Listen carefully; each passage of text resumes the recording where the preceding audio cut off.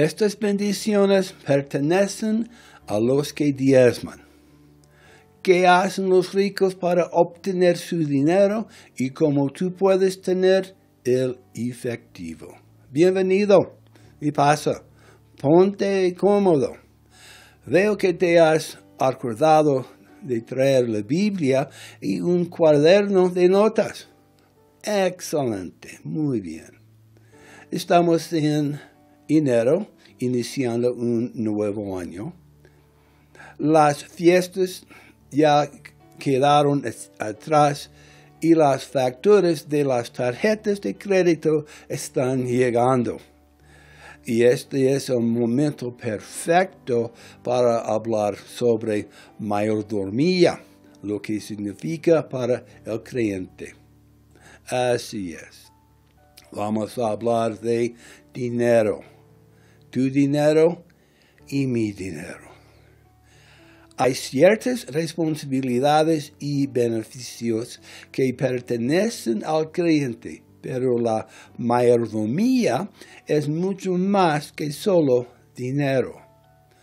La administración tiene que ver con nuestro tiempo, talento y tesoro. Entonces, vamos a hablar de ellos.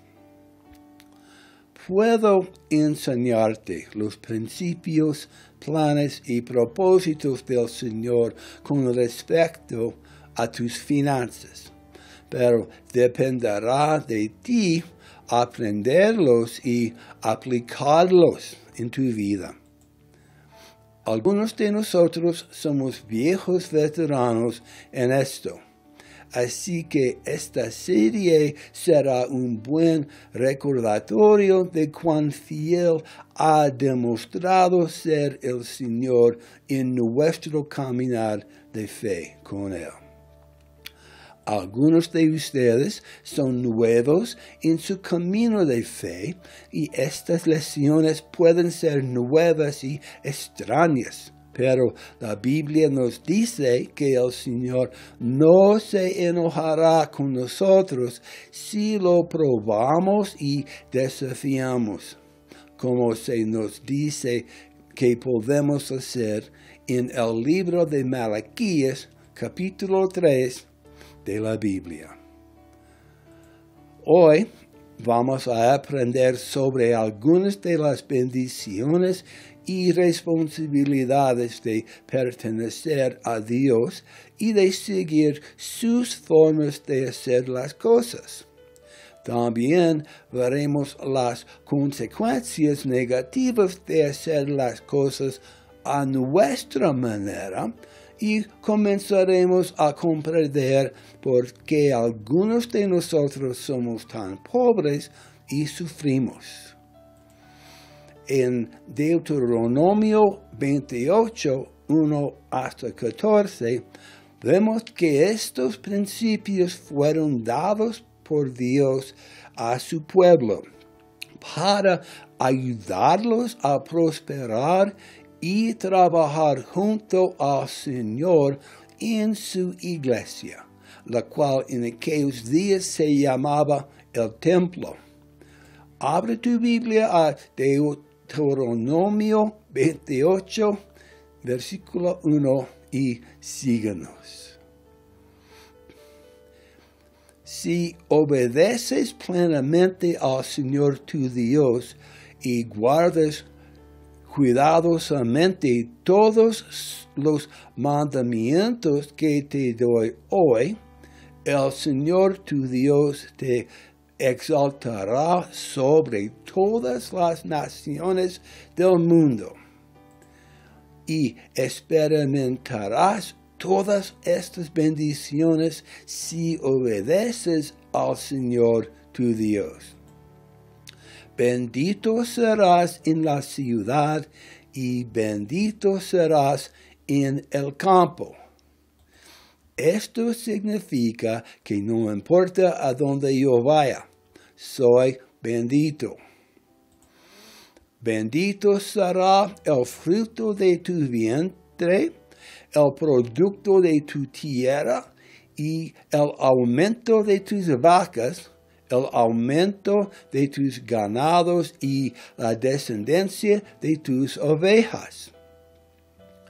El fruto de mi cuerpo es lo que produzco con mis trabajos, y el producto de mi tierra es tan fértil que todo lo que vive de mi fruto aumenta exponencialmente. Benditas serán tu cesta y tu arteza. Mi cesta es donde guardo mis productos, y mi cuenca para amasar es donde mezclo los productos de mi tierra con las frutas e ingredientes de mi vida para hacer fe productora de sustancias. Bendito serás cuando entres y bendito serás cuando salgas. Soy yo bendito yendo y bendito saliendo. Entonces soy bendito donde quiera que esté. El Señor hará que tus enemigos que se levanten contra ti sean derrotados delante de ti. Saldrán contra ti por un camino y huirán delante de ti por 7 caminos. Me pararé y veré el terror en sus rostros cuando se acerquen a mí desde una dirección conocida. Pero recordaré haber visto sus espaldas cuando se dan la vuelta y huyen en todas direcciones. El Señor mandará sobre ti bendición en tus graneros y en todo lo que pongas tu mano, y te bendecirá en la tierra que el Señor tu Dios te da. Los graneros o almacenes son cuentas bancarias, bienes inmuebles y otros bienes que el Señor me está dando para administrar para su gloria. Te confirmará el Señor por pueblo santo suyo, como te lo ha jurado, cuando guardarás los mandamientos del Señor tu Dios y anduvieres en sus caminos. Como árbol plantado junto a ríos de agua viva, no seré desarraigado más. Entonces verán todos los pueblos de la tierra que el nombre del Señor es invocado sobre ti y temerán. Respeto. Y te hará el Señor sobreabundar en bienes, en el fruto de tu vientre, en el fruto de tu bestia, en el fruto de tu tierra, en el país que el Señor juró a tus padres que había de dar. Recuerdes que la semilla sabe qué hacer, y yo sé dónde plantarla. Nuestro Dios es un Dios de generaciones y de aumento exponencial. Te abrirá el Señor su buen tesoro, el cielo, para enviar la lluvia a tu tierra en su tiempo y para bendecir toda la obra de tus manos. El Señor dijo: si tú trabajas para mí, yo trabajaré para ti. Yo dije: aceptaré ese trato. Prestarás a muchas naciones y tú no pedirás prestado. Sería bueno ser el bancario para cambiar. Tengo interés en el asunto. y el Señor os pondrá por cabeza y no por cola. Porque yo soy el martillo, no el clavo. Estarás encima solamente y no estarás debajo. Me estoy hundiendo, no me voy a hundir. Si no te apartares de todas de las palabras que yo te mando hoy, ni a derecha ni a izquierda. Mi GPS está en curso. No más deambular por el desierto para mí. Y no irás tras otros dioses para servirles. Tengo dinero, dirección y propósito. El dinero no me tiene a mí. Aquí hay una explicación simplificada de por qué diezmo.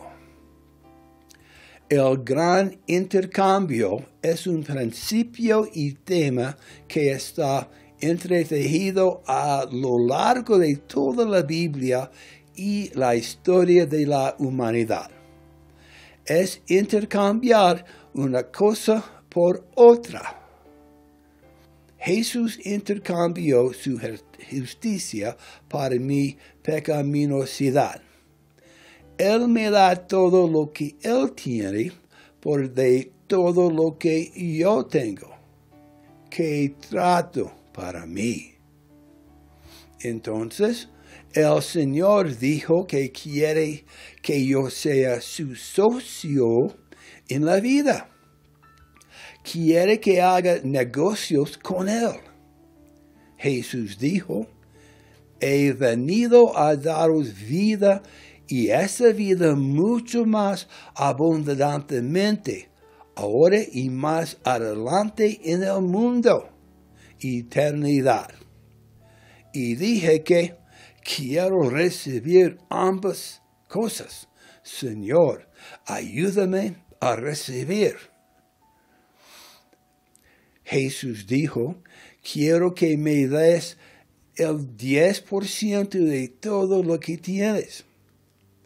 Le pregunté, ¿qué gano yo con esto? Parece mucho de mi dinero.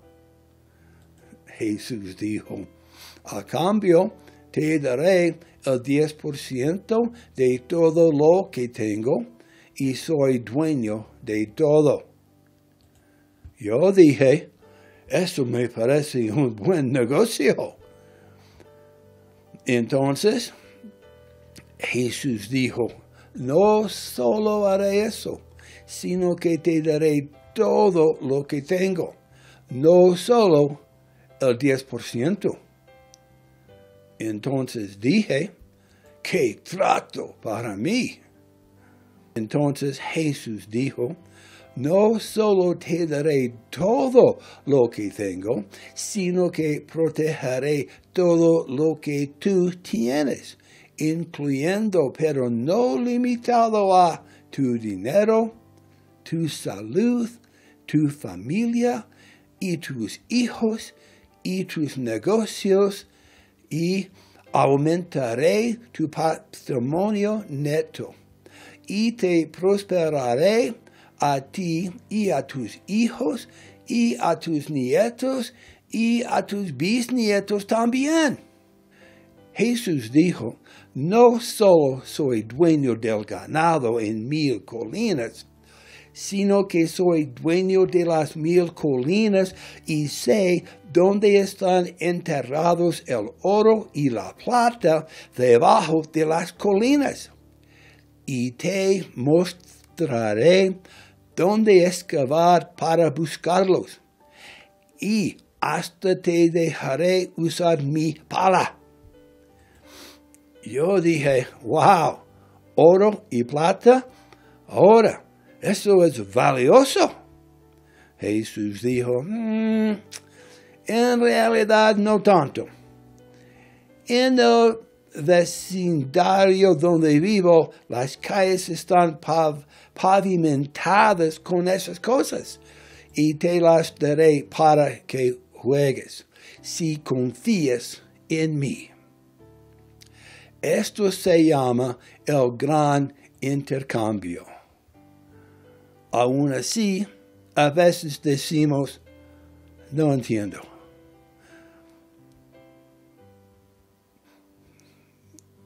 El Señor dijo, me das lo que está en tus manos, yo te daré lo que está en mis manos. Y mis manos son más grandes que tus manos. En otras palabras, si me das un puñado de tu dinero, entonces yo te daré un puñado de mi dinero a cambio. Dame tus penas y yo te daré mis alegrías. Dame tus miedos y yo te daré mi paz. Dame tus pecados y yo te daré mi justicia. Dame todo lo que tienes y yo te daré todo lo que tengo. Jesús es el hacedor de grandes negocios y somos los grandes beneficiarios del gran acuerdo intercambio. El diezmo es la mejor inversión que todos podemos disfrutar. Estamos invirtiendo en la obra del Señor con nuestro tiempo, nuestros talentos y nuestras tesorerías. La aceptación y sumisión a los principios del reino es bíblica, voluntaria y se produce a través de la relación. Nada en el cristianismo es obligatorio, todo es voluntario. La aceptación le brinda cobertura espiritual, responsabilidad y prosperidad. El Señor nunca obligará a nadie a aceptar ninguna de sus ofertas.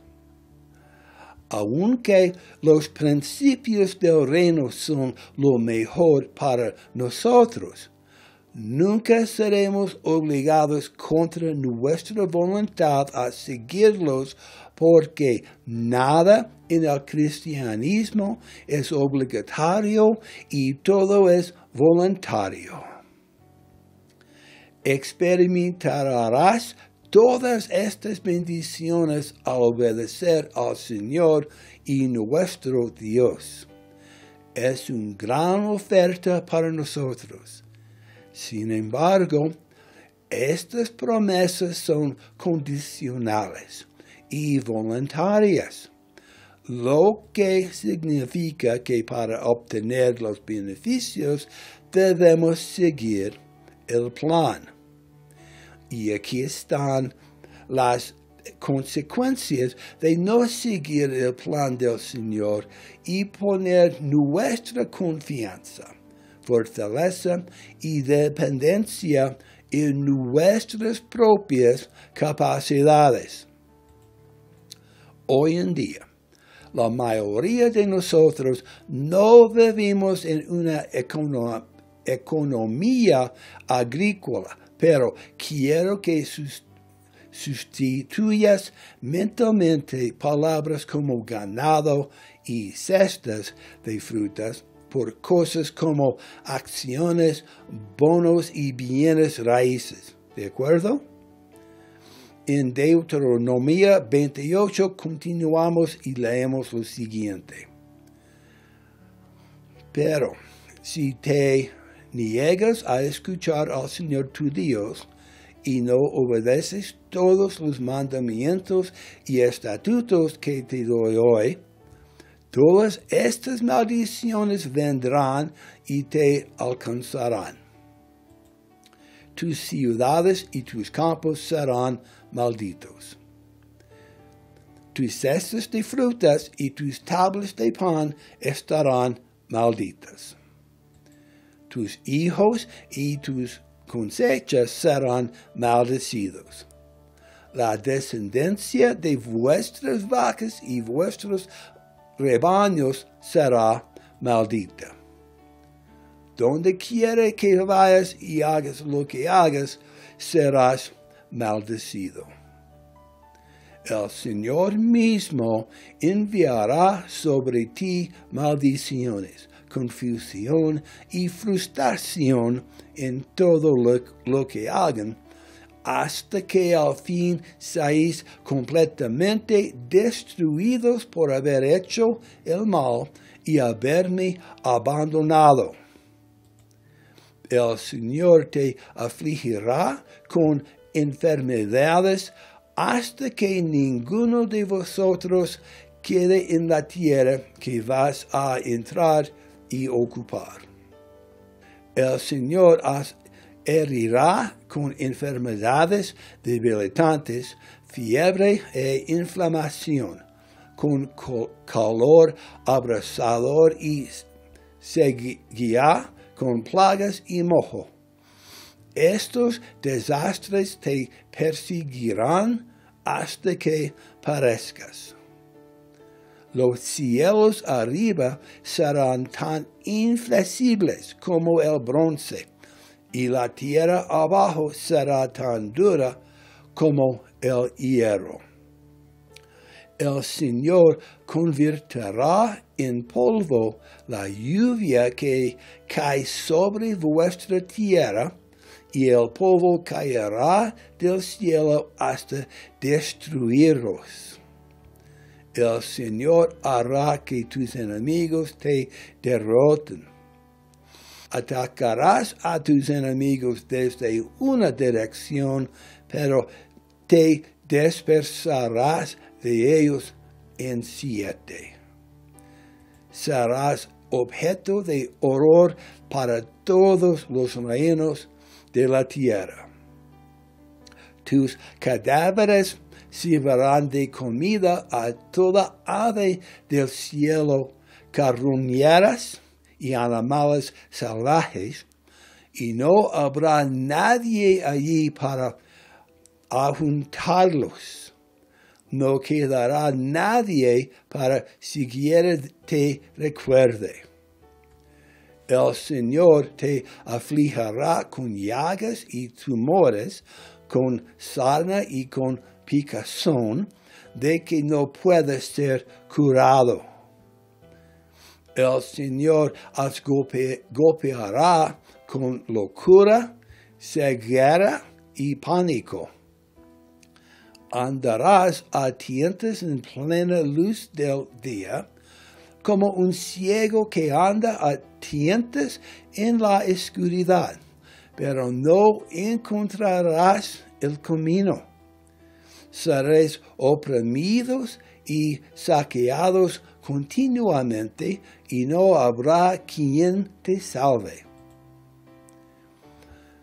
Te desposarás con una mujer, pero otro hombre dormirá con ella. Edificarás una casa, pero alguien más vivirá en ella. Plantarás una viña, pero nunca disfrutarás de su fruto. Tu buey será degollado ante tus ojos, pero no comerás ni un solo bocado de su carne. Te quitarán tu asno y nunca más te lo devolverán. Tus ovejas y tus cabras serán entregadas a tus enemigos, y nadie estará allí para ayudarte. Verás como tus hijos e hijas son llevados como esclavos. Tu corazón se romperá por ellos, pero no podrás ayudarlos. Una nación extranjera de la que nunca has oído hablar se comerá los cultivos que tanto trabajaste para cultivar. Sufrirás bajo constante opresión y trato duro. Te volverás loco por toda la tragedia que ves a tu alrededor. El Señor cubrirá vuestras rodillas y piernas de llagas incurables. De hecho, estarás cubierto de pies a cabeza. El Señor los exiliará a ti y a tu rey a una nación que no conociste ni tú ni tus antepasados. Allí, en el exilio, adorarás a dioses de madera y de piedra. Serás objeto de horror, de burla entre todas las naciones a las que el Señor te envíe. Plantarás mucho y cosecharás poco, porque las langostas se comerán tus cosechas. Nada de lo que hagas tendrá éxito y habrás desperdiciado tu dinero hasta que no quede nada. Plantarás viñas y las cuidarás, pero no beberás el vino ni comerás las uvas, porque los gusanos destruirán las vides. Cultivarás olivos en toda tu tierra, pero nunca usarás aceite de oliva, porque el fruto caerá antes de madurar. Tendrás hijos e hijas, pero las perderás porque serán llevados en cautiverio. En hambres de insectos destruirán tus árboles y cultivos. Los extranjeros que viven entre vosotros se harán cada vez más fuertes, mientras que vosotros os volvéis cada vez más débiles. Ellos te prestarán dinero, pero tú no se lo prestarás. Ellos serán la cabeza y tú serás la cola. Si te niegas a escuchar al Señor tu Dios y a obedecer los mandamientos y decretos que Él te ha dado, todas estas maldiciones te perseguirán y alcanzarán hasta que seas destruido. Estos horrores servirán de señal y advertencia para ti y tu descendencia para siempre. Si no sirves al Señor tu Dios con alegría y entusiasmo por los abundantes beneficios que has recibido, servirás a tus enemigos que el Señor enviará contra ti. Quedarás hambriento, sediento, desnudo y falto de todo.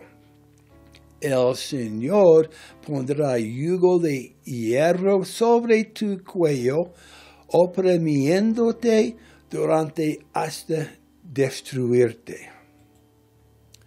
El Señor traerá contra ti una nación lejana desde el fin de la tierra y se lanzará sobre ti como un buitre.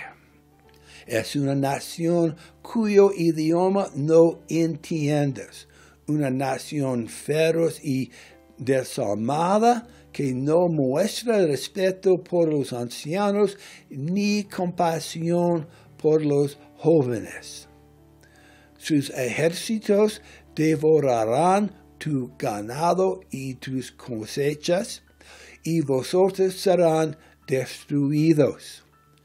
No te dejarán grano, ni mosto, ni aceite, ni terneros y corderos, y moriréis de hambre. Atacarán tus ciudades hasta que todos los muros fortificados de tu tierra, los muros en los que confiabas para protegerte, sean derribados. Atacarán todas las ciudades de la tierra que el Señor tu Dios te ha dado. Tus fronteras serán inexistentes y estarán abiertas de par en par.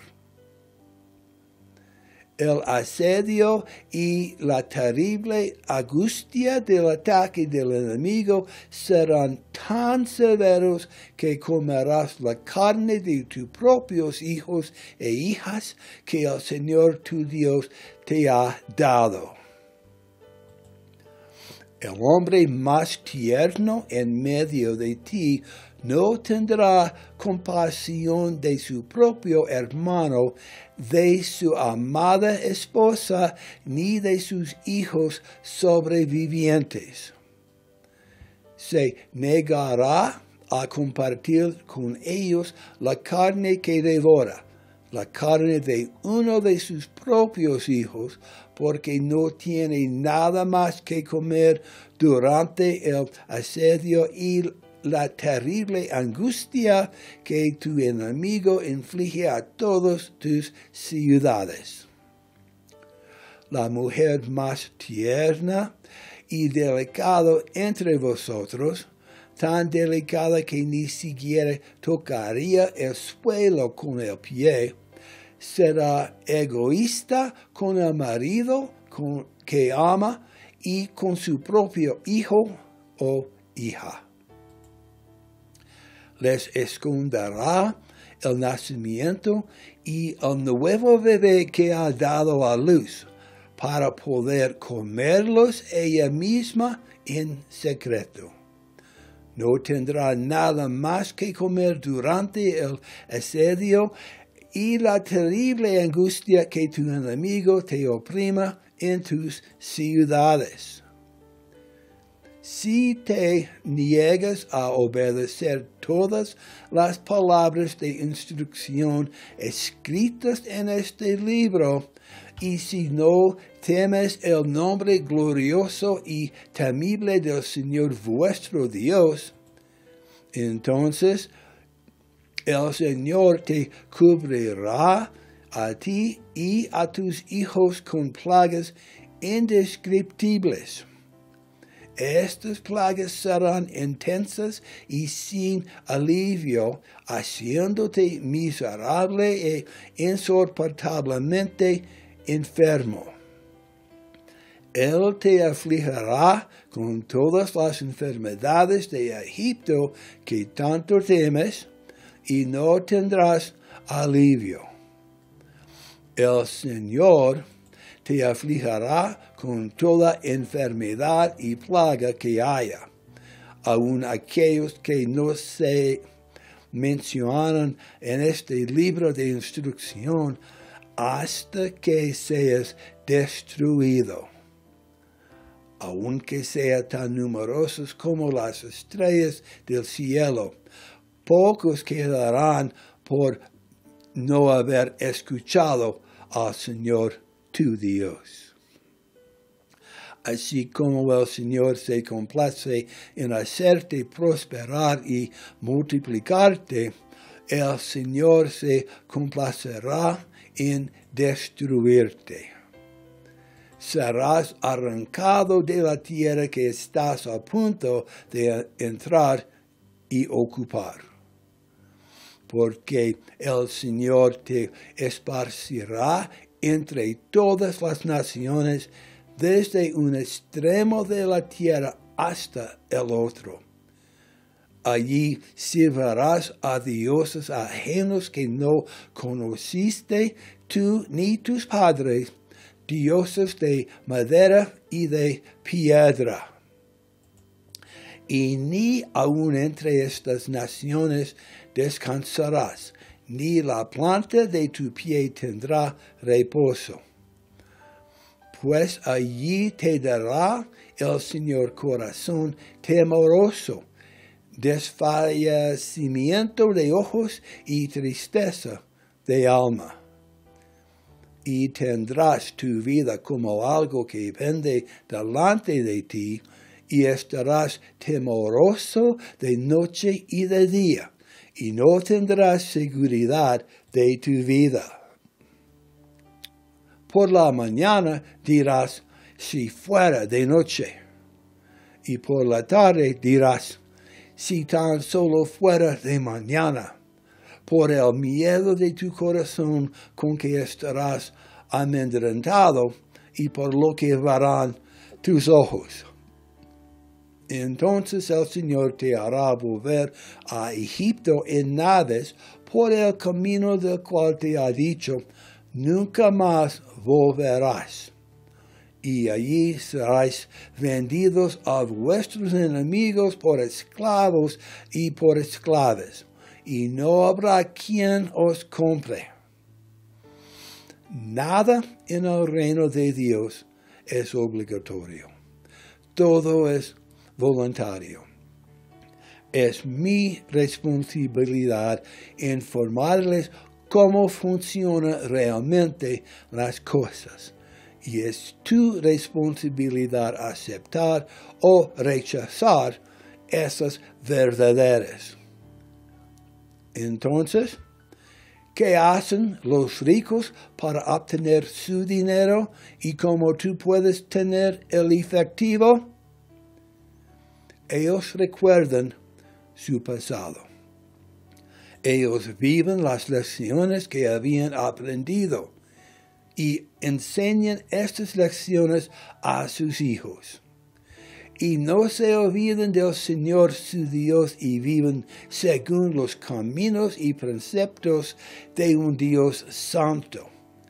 A medida que continúen con nosotros, aprenderán más sobre lo que esto significa. Esto es lo que hacen los ricos para obtener su dinero y lo que hacen para conservarlo. Y por cierto, esta historia real fue escrita hace unos 4,000 años por Moisés, quien le escribió exactamente como el Señor se la dio. Como dijo una vez el hombre más sabio del mundo, Salomón, no hay nada nuevo bajo el sol. Esta es la historia de la humanidad y se repite a lo largo de las escrituras y de las historias de humanidad, otra vez y otra vez y otra vez. La próxima vez aprenderemos más sobre lo que hacen los ricos para obtener y conservar su dinero y cómo tú puedes beneficiarte de sus ejemplos.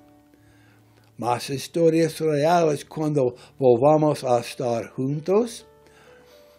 Hasta entonces, que el Señor te bendiga ricamente, te mantenga a salvo y te cuida mientras lo sigas con fervor.